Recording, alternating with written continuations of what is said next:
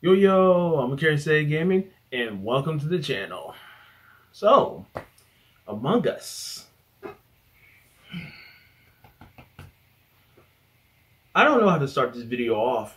Among Us is a multiplayer game created by indie studio Innersloft and released in 2018 on mobile devices and Windows, and 2 years later we get a port to Mac OS and Nintendo Switch.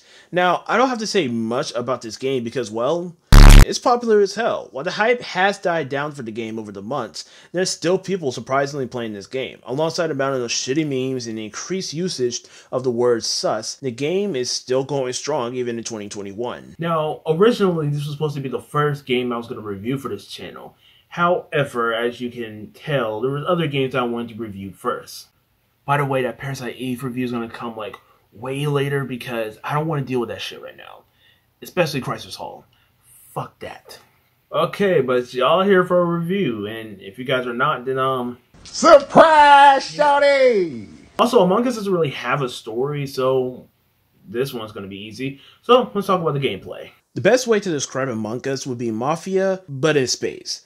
You can have up to 10 players in the game, with up to 3 players being randomly chosen to be the imposter and the others being crewmates. The goal of the crewmates is to finish tasks that are present in the ship, such as downloading data, fixing wires, or this goddamn car. Oh, come on, you son of a bitch! For the imposters, their main goal is to kill the other crewmates and prevent them from finishing their task. Now, there's going to be a point where someone finds a body and calls a meeting where you and the others will try to figure out who the imposter is.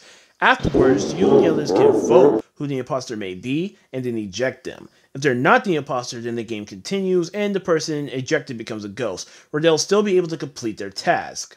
Yeah, in hindsight, that's weird as hell. However, if the imposter is ejected, then the game will either end, or you're going to have to find the other imposters. If the crewmates finish all their tasks, or eject all the imposters, then they win. But if the imposters kill all the crewmates or sabotage a vital system, like the reactor or oxygen supply, which, in retrospect, letting it fail barely happens, then the imposters win. The game has dream maps, each with their own unique setups.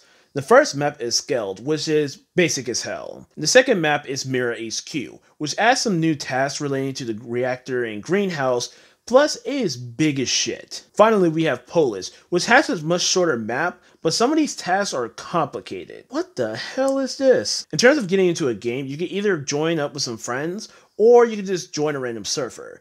Now, for any multiplayer game I review, I will always recommend to play with friends, as not only will it give you an actual challenge, but it will make it more enjoyable. And to be honest, it's better than joining a random lobby, as apparently attempting to join a server is like trying to get in class a second late with a professor who is strict as fuck. No shade at all about that. Plus, some servers are just weird as fuck. Yeah. So with simple gameplay, this kind of makes you wonder, what was all the hype about with this game? Being that we were stuck at home all year, this game kind of came out as a surprise. Thanks to Twitch streamers, the fact that you could play this on your phone, and the cheap as fuck $5 price tag, everybody and their mother was easily able to play this game. Hell, alongside Animal Crossing and Fall Guys, Among Us was another big hit for people who wanted the game and enjoyed time with their friends during these hard times. Another thing was that the game low-key had the same spirit as Mario Party. And if you played that game, then you already know the funny arguments and moments that'll pop up from it. In short, it was a great social game to have during these times where going outside was a major risk because of this boy. And it still is. And I'm going to say something that y'all not gonna like, but the success of Among Us is very similar to the success of Minecraft and Fortnite. And I guarantee you that there is going to be Among Us merch if you go to your nearest Walmart or Target. Or you're going to find a shit ton of it online, and even at those little vendors at the mall where they make custom hoodies and shit. I'll never forgive y'all for making that shit. Okay, so what's my overall verdict for this game? Simple and easy. You should play this game. It's only $5 and it's coming out on other platforms. Plus, it is a great party game for you and your friends. And if your friend doesn't have a laptop but has their phone, even easier. Okay. That basically wraps everything up. So, in the desire to reach the 10-minute mark, because this video is already short as hell as it is, I'm just going to add some gameplay in the end, so make sure to stick through with that to, watch it, because it's actually pretty funny.